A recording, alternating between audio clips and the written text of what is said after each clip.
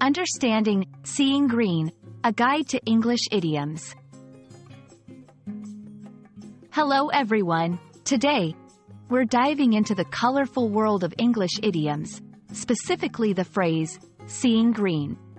Idioms are an essential part of language learning, adding flavor and depth to everyday communication. So, let's explore what this phrase means and how you can use it effectively in your English conversations. Seeing green is an idiom that typically means feeling jealous or envious. It's often used when someone is envious of another person's success, possessions, or status.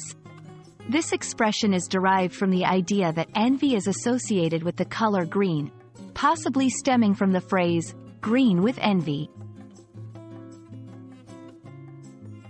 To help you understand better, let's look at some examples. 1. Ever since Julia got that promotion, Mike has been seeing green. 2. When I saw my friend's new car, I couldn't help but start seeing green. These examples show how the phrase is used to express feelings of envy in various contexts.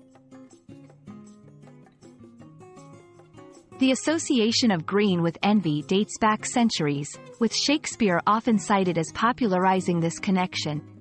In Othello, he uses the term green-eyed monster to describe jealousy, which likely influenced the development of idioms like seeing green. It's important to use this idiom in the right context. Since it expresses a negative emotion, it's best used in informal settings or with people you are close to. It's also a great way to add a playful or lighthearted tone to conversations about jealousy or envy. I hope this video has helped you understand the idiom, seeing green, and how you can use it in your English conversations.